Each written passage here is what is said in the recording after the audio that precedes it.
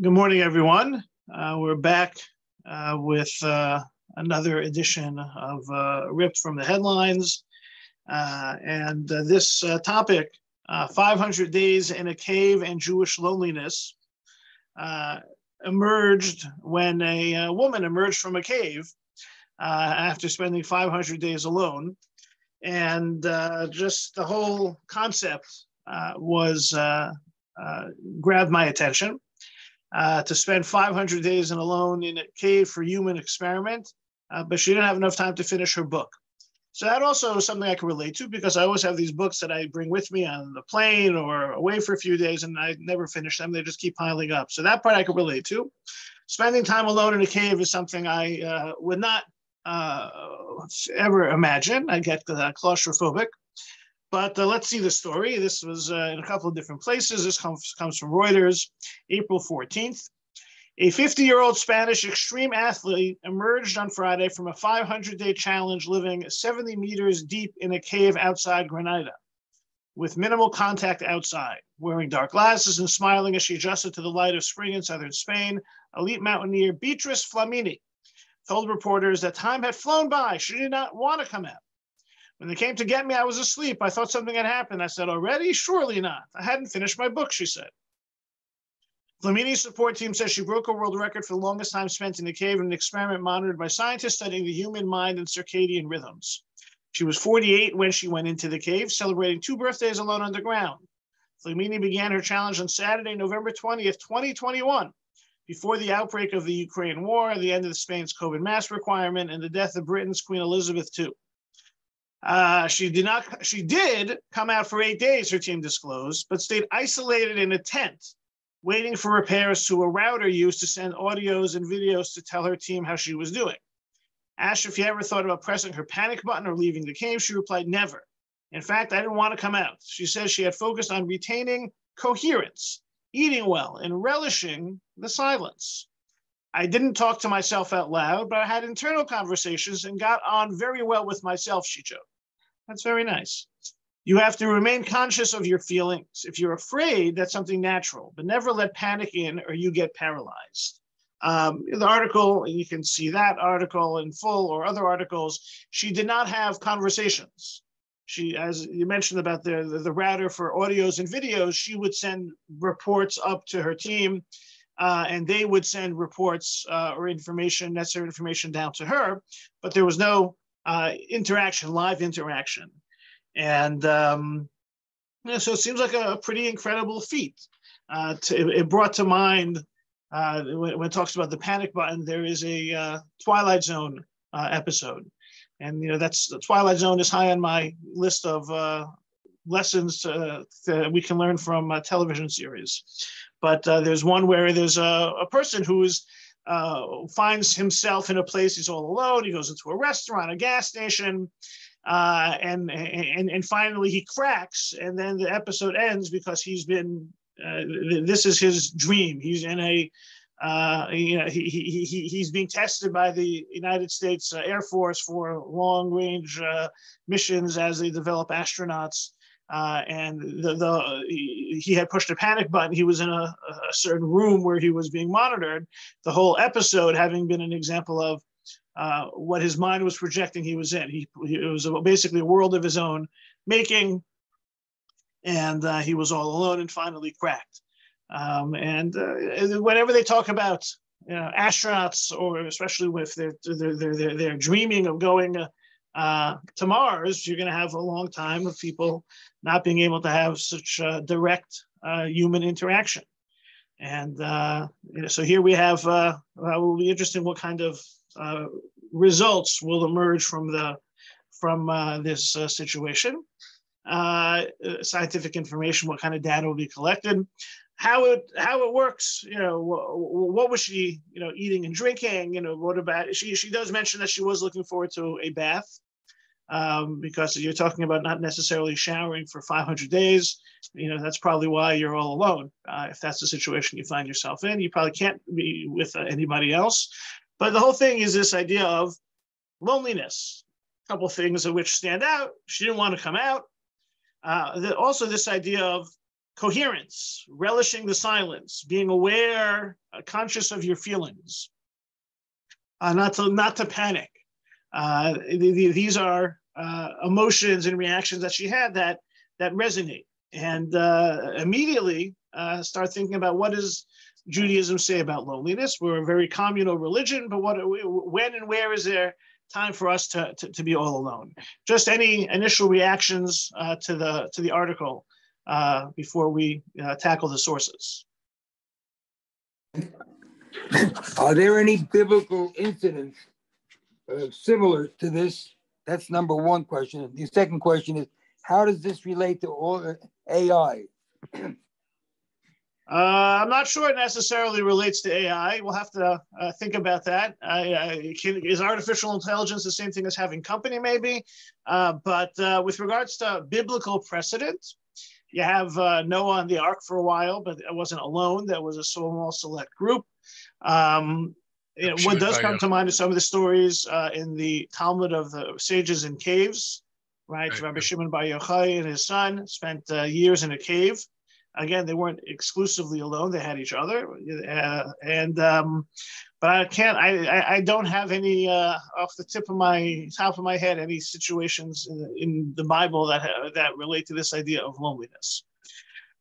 Because, as we say, very early on, God said, Bereshit 2:18, Lo tov hayot adam levado. It's not good for humans to be alone.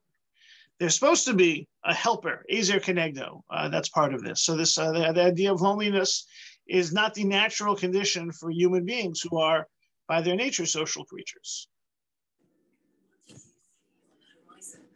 Any other reactions to the story itself before we dive in?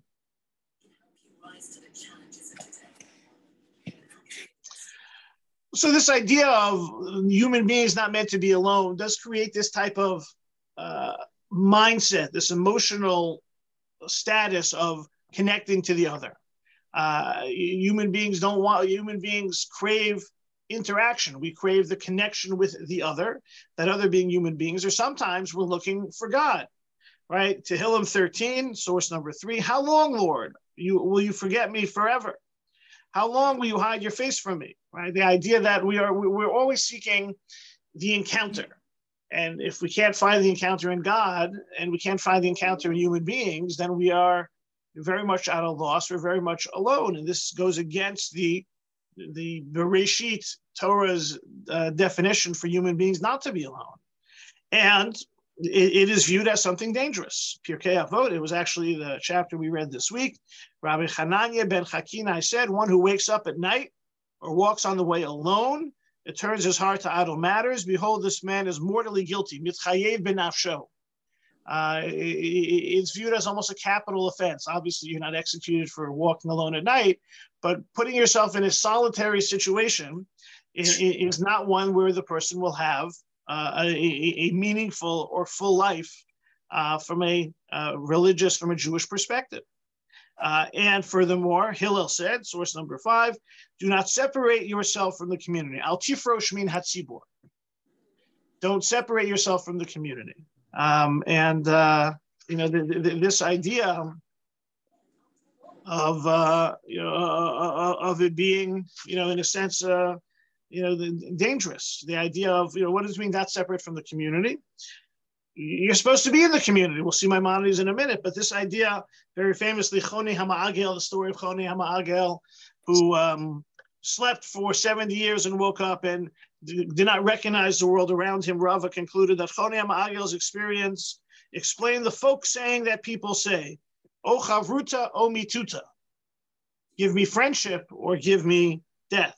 One who has no friends is better off dead.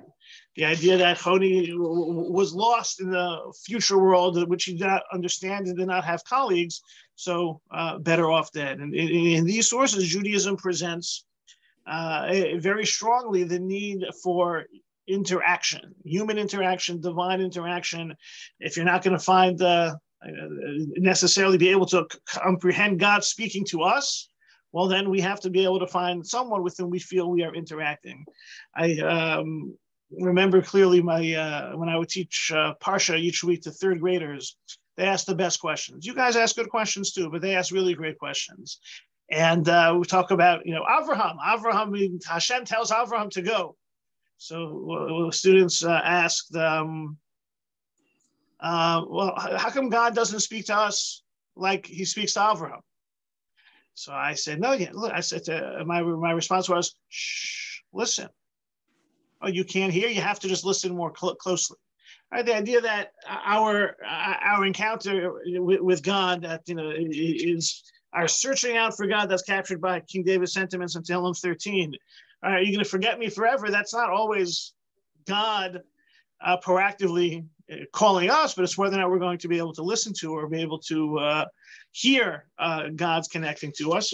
In the absence of our feeling a connection with the divine, this human interaction, it becomes of paramount importance. The idea of whether it be emotionally speaking, this idea of walking alone and finding oneself alone too often, that's mischayev b'nafsho. It's mortally guilty. The life will be incomplete.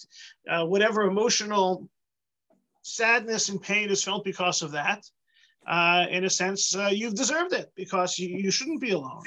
Or this idea of the tzibur, and this idea of al tifrosh min hatzibur, in particular, al tifrosh min hatzibur, not separate from community, has halachic ramifications. Source number 7, the Rambam in Hilchos Shuvah. The following individuals do not have a portion in the world to come. Rather, their souls are cut off and they are judged for their great wickedness and sins forever. And one example are those who separate themselves from the community. What does that mean? So a person who separates himself from the community may be placed in this category, even though he has not transgressed any sins. Right? Just living apart isn't, it's not like you violated a commandment, but you're separating yourself. A person who separates himself from the congregation of Israel does not fulfill mitzvot together with them, does not take part in their hardships or join in their communal fast, rather goes on his own individual path, as if he is from another nation and not Israel, does not have a portion in the world to come. You have to cast your lot with the Jewish nation. Right? This idea that the fact that we have this covenant of fate and covenant of destiny that Rabbi Soloveitchik utilizes, and that the covenant of destiny is something that each of us, in a way, makes our own destiny based on what we choose. But the covenant of fate, that's part of being part of the Jewish nation. And I don't remember if it was Rav Soloveitchik or someone analyzing this, that with the covenant of destiny, the choosing of the mitzvot, that's up to you. Some people will choose to perform more mitzvot or less mitzvot. They'll be more religious, less religious, more observant or less observant. There are pros and cons, sins and mitzvahs. But when it comes to the covenant of fate, there's only one transgression: disloyalty. Right? If you're part of the nation, you're part of the nation. But if you choose to opt out, that's in a way what the Rambam is describing in Hilchos Shuvah. You're part of the nation. And part of the nation means you cast your lot with them and you take part in their hardships. You're supposed to see yourself as part of them. There's another piece of it that does have, and then we'll talk a little bit more about this also, that there is an enhanced level of religious identification and affiliation and participation when performing mitzvahs with other people. And so you have within this tzibur, al tifrosh min hatzibur, this communal necessity, a prerequisite for one's identification, one's loyalty to the Jewish nation, as well as the participation in the performance of mitzvahs, which is enhanced by one's affiliation with the community. Whether it's davening in a congregation, or whether it's maintaining a certain type of a standard. The flip side of this is the negative prohibition against dividing a community. It's from a very strange verse, because it talks about this idea of not making agudot, alot tasu agudot. You don't want to divide the community. And it emerges from a verse in the Torah which talks about not tearing the flesh when hearing about the death of a relative. The connection is that just like tearing and ripping at the flesh is a painful violation, so is it to divide a community in two. And one of the classic examples is dividing the community too. We just had Pesach, and it means that when there's a community, if there's a minhag hamakom, if there's a practice in a community, people have to buy into that practice, and you can't deviate. So in many ways, in many respects, this idea of a minhag hamakom, about there being a congregation, a custom for a place, has, in a sense, has been in decline, because places have more than one type of Jew. You have Ashkenazim and Sephardim in the same community, or you have people who daven different nusach, Ashkenaz and Sfard, or Middle Eastern, or there are multiple congregations, or there are multiple minyanim that meet. But one example that emerged over a Pesach holiday is that what happens on Chol HaMoed Pesach, when the shul gathers together for services in the morning for Shacharis, do you wear tefillin or not? Do the men wear tefillin or not on Chol HaMoed Pesach? And there are different customs, and generally the more common practice these days is not to wear tefillin. In Israel, nobody wears tefillin. The Rabbi Moshe Isserles mentions the idea of wearing tefillin, and so among Polish Jews and their descendants, there's a view of wearing tefillin. But for the most part, the not wearing tefillin view is carrying the day, because it's easier not to do something than to do something. And then, so the question was, what happens if you have a shul and you have some people who wear tefillin and some people don't wear tefillin? This is mentioned in Jewish law as an example of dividing the community. How can you have some who do and some who don't? And it's viewed as inappropriate to have some who do and some who don't, because for those who are not wearing tefillin, what? They don't believe in God enough to wear the signs of loyalty to God on the arm and the head? Or if you're not supposed to, who are those people to wear tefillin? So I remember growing up in New Haven, Connecticut, in a shul that was, didn't always, had a hard enough time getting a minyan. But there was a time when the rabbi was suggesting, okay, let's see if we could have 10 tefillin wearers and 10 non-tefillin wearers. We'll have 2 minyanim, and that's the best way it can be. Especially on Pesach, people would have companies, so maybe the ranks of daily minyan attendees were inflated. So that every year, Chol HaMoed Pesach, that always comes to mind when I'm there, and my custom is to wear tefillin, as are a few of the others, and many people are not wearing tefillin. It's this idea of separating from the community. In a way, maybe it's nice to have been able to find common ground. And even when you have enough people for 2 minyanim, it seems that the practice is not necessarily to separate. But there's this idea that we want our mitzvah performance is enhanced when it's able to bring people together. And when it divides people, then we should find ways of separating. We know that Shammai and Hillel, and the school of Shammai and the school of Hillel, had major differences. But the Talmud points out that they were still able, even with their differences, they would marry into each other's families and eat each other's food and pray together and daven together. So there's this idea that there should be some common ground that we can find even among the differences, and our rituals and our mitzvahs are enhanced. I see the question was, what about, isn't it better to have more people? Right, but it's not berov am. It's not an am if people are doing different things together. So in a sense, it's the opposite. You want as many people as possible who are doing the same thing to come together. But it could be that better to have each distinct entity follow its own practice in a case like this. Berov am hadras melech is why you shouldn't have so many breakaway shuls in a community. You want people to come together as often as possible, but that too is challenged these days. And I think that part of that challenge is this tension between individuality versus community. Loneliness. A person is able to spend so much time alone who very much has very strong opinions of their sense of self and their individuality. But there is this idea that it's not good for people to be alone from a spiritual perspective, and it's not good for people to be alone from a communal, creating the sense of optimum performance of the rituals of Judaism. They're better performed when more people perform them together. If they had different practices and different minhagim and different tefillin, nusach, etc., then we can have parallel lanes for the different nuances. But overall, we're looking for people to come together. And Rabbi Jonathan Sacks captures the benefits of this coming together. Source number 8 from one of his Parsha Covenant and Conversations. This is called The Social Animal. Ours is a religion of community. Our holiest prayers can only be said in the presence of a minyan, the minimum definition of a community. When we pray, we do so as a community. Martin Buber spoke of I and thou, but Judaism is really a matter of we and thou. Hence, to atone for the sin the Israelites committed as a community, Moses sought to consecrate community in time and place. And Vayakhel, of course, is when they're building the Mishkan, the place, and it also opens with the commandment of Shabbat, time. Everyone is coming together to perform the mitzvah of Shabbat together and the Mishkan together. This has become one of the fundamental differences between tradition and the contemporary culture of the West. We can trace this in the titles of 3 landmark books about American society. In 1950, David Reisman, Nathan Glazer, and Rural Denny published an insightful book about the changing character of Americans called The Lonely Crowd. In 2000, Robert Putnam of Harvard published Bowling Alone, an account of how more Americans than ever were going 10-pin bowling, but fewer were joining bowling clubs and leagues.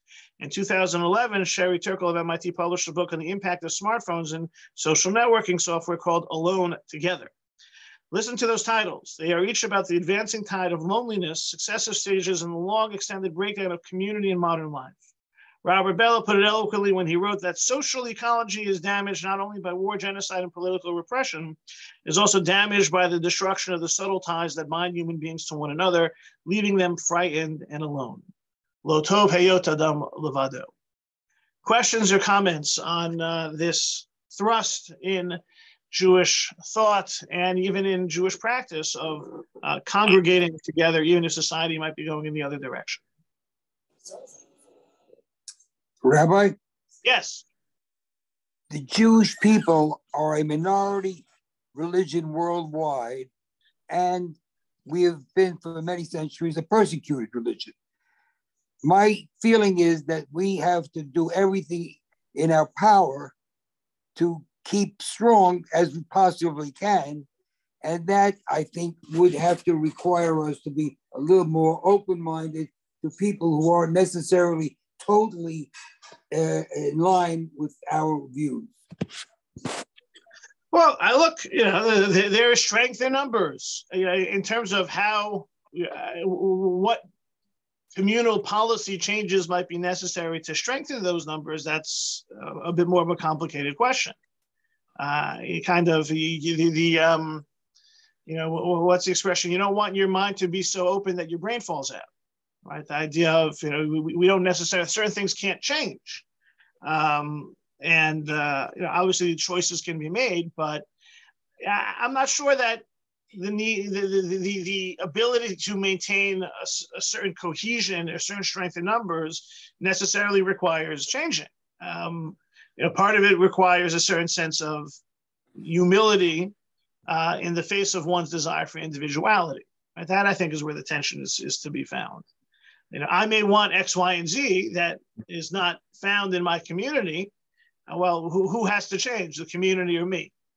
But I think that the premise is that there are strength in numbers. We want our people to we want people to value the role of community. Now, look, it's an interesting development. Like you read Sachs mentions Putnam's Bowling Alone.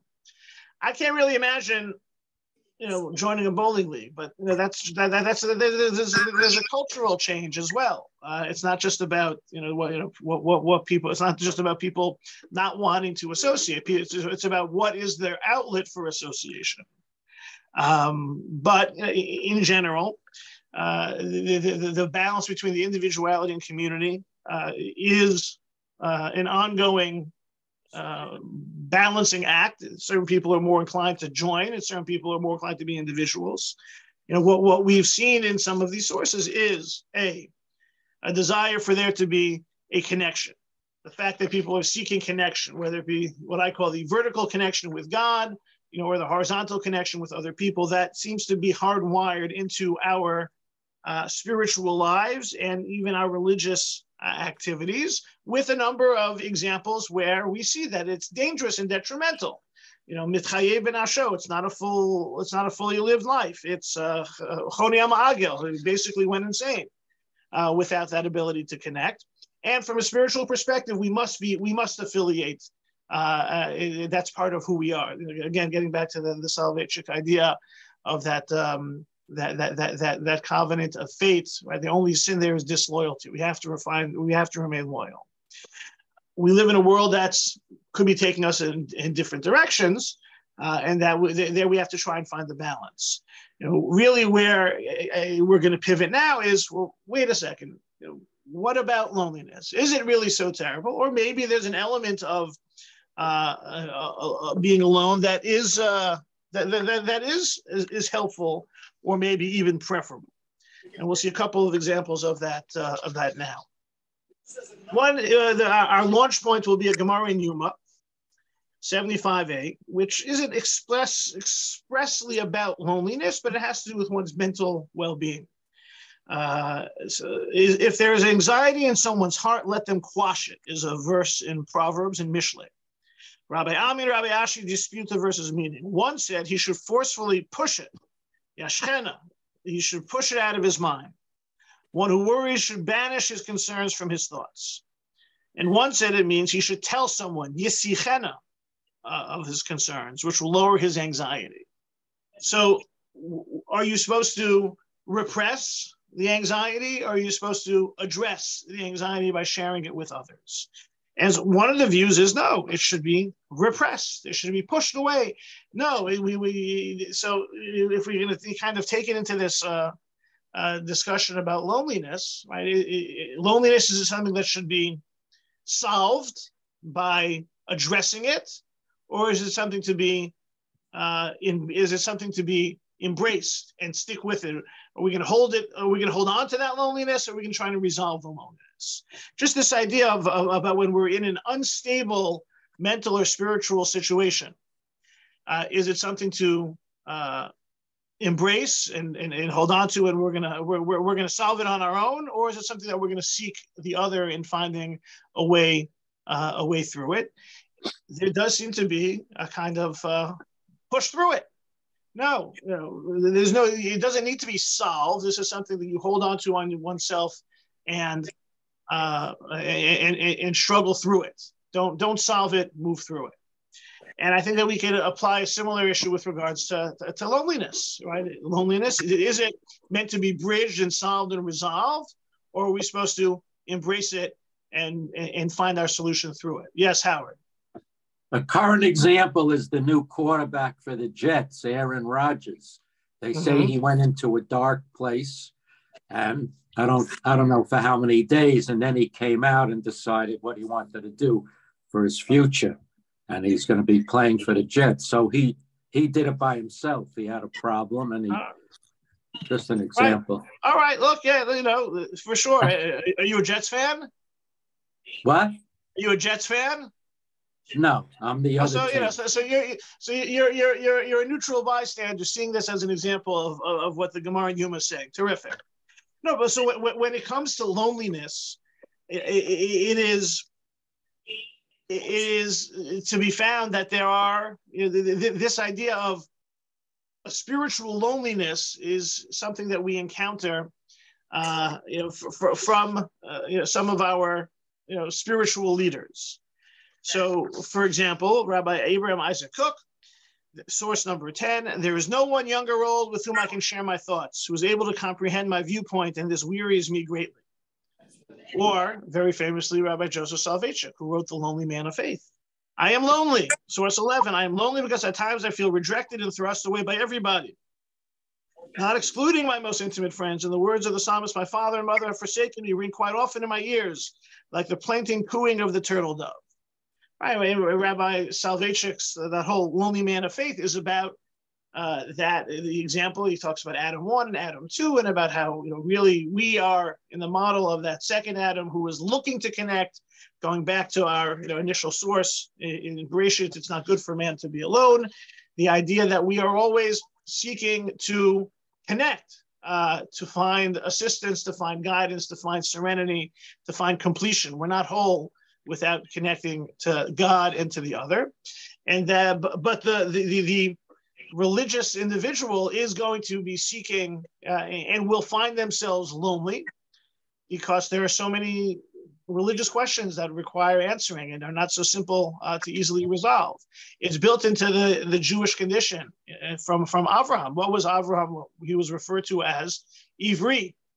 Avram was he crossed over. Avram was from one side and everyone else was on the other side. And so Rav Soloveitchik in The Lonely Man of Faith presents it in a way that that he feels it's almost a natural state, this feeling of loneliness. He talks about in different times about how he felt similar to Rav Kook, the inability to connect fully and spiritually with others, including his students. And so maybe trying to bridge that existential loneliness is part of the Jewish condition. This is something that is noted, for example, by Rabbeinu Bachya. Right? And we talk about Avraham being different. Think of the patriarchs and some of our main characters in the Torah and throughout Tanakh as being loners, right? You know, Moshe, Eliyahu Hanavi. There's always a sense of loneliness by the spiritual seeker and the spiritual leader. Source number 12. We're talking about the shepherds. In the scripture, you'll find that most righteous people are shepherds. Abel, Moses, Prophet Samuel, Saul, as well as David, all were shepherds. They distance themselves from settlements because many sins are the direct result of people living together in society, like gossip, slander, false oath, sexual immorality, thievery, and violence. A person separating from society escapes such sins, and distancing oneself from settlements involves distancing oneself from transgression, from thievery, violence, and all manner of sins. Consider what happened to Lot, right? Lot, after living in the city of Sodom, right? He decided to choose to move away out of the wilderness with Avraham, and he went to Sodom, and he left Sodom lest he be killed for the other residents' transgressions. So he left there for the mountains. Where did he escape? He went to the mountains. And also because the mountains are a place for prophetic hitbodedut, solitude, where nothing else will direct a person from thoughts of the blessed name. This, so Rabbeinu Bachya recognizes in some of our biblical characters, yes, the need to interact, but the dangers of such interaction. And he mentions the term hitbodedut, that type of spiritual solitude, which is where nevuah, where prophecy emerges from.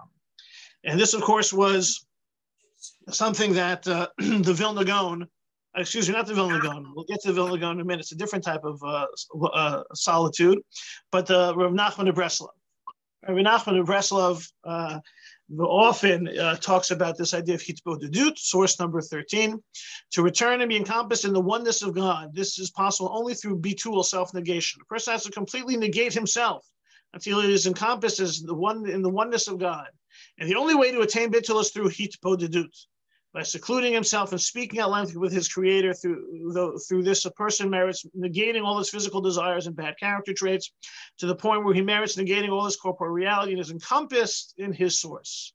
Right? Rav Nachman of Breslov encouraged taking long walks, sometimes long walks in a cemetery, being in very solitary places so that a person would recognize that they are insignificant and being totally encompassed by the divine.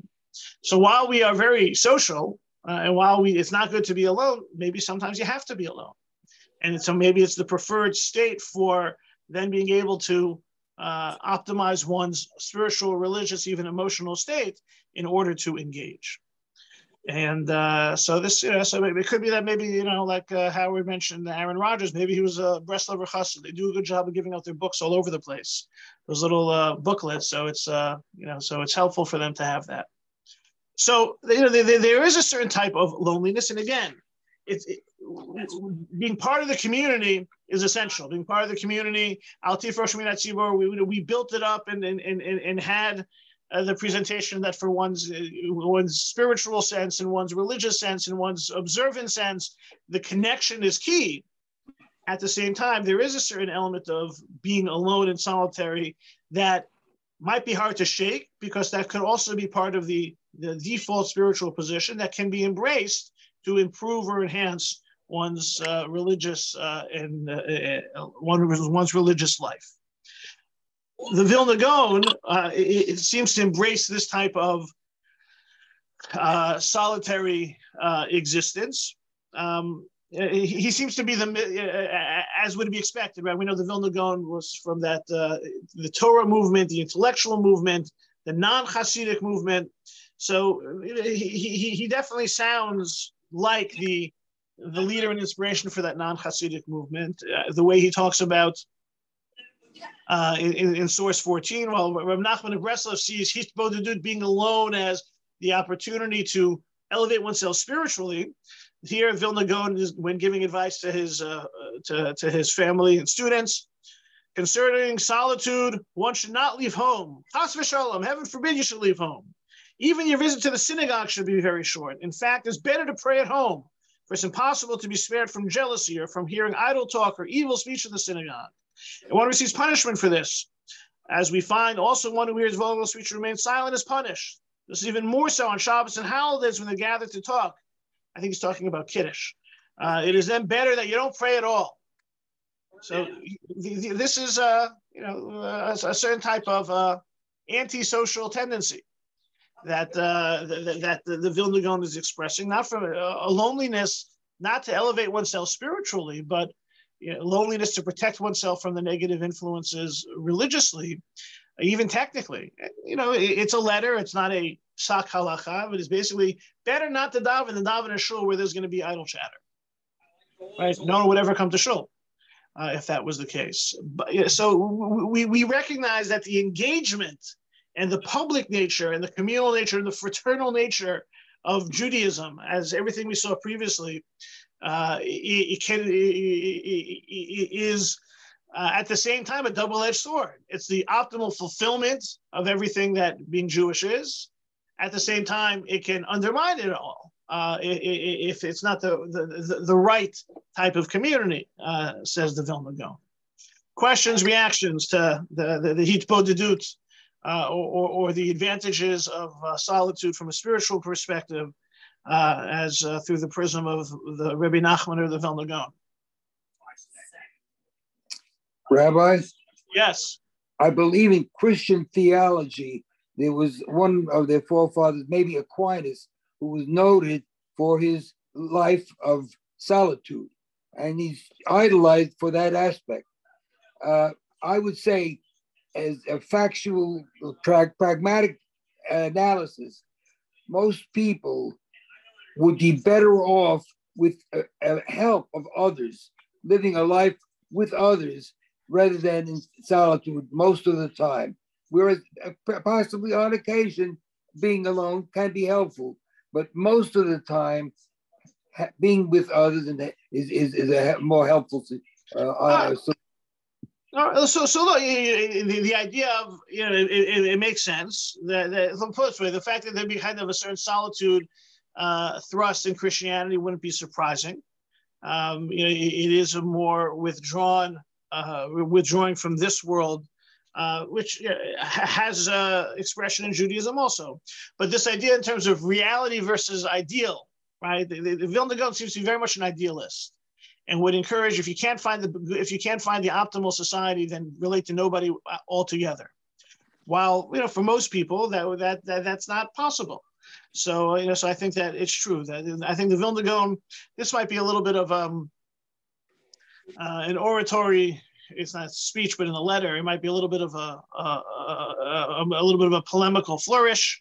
But we see that as much as Judaism is a social religion, is a communal religion, there is this idea that there's a bit of there is some advantage to the loneliness, whether it be a spiritual attainment or whether it be that it pushes a person to seek out the right type of connections and the right type of community, or if you find yourself, I think in the way Rav Kook describes it, your religious journey sometimes means you feel alone.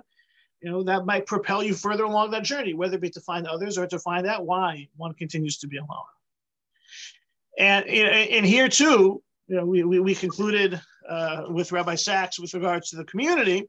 Here too, Rabbi Sachs, with regards to loneliness in Faith Source 15, I believe that isolation contains within it spiritual possibilities. We can use it to deepen our spirituality. We can read the book of Psalms, re-engaging with some of the greatest religious poetry the world has ever known.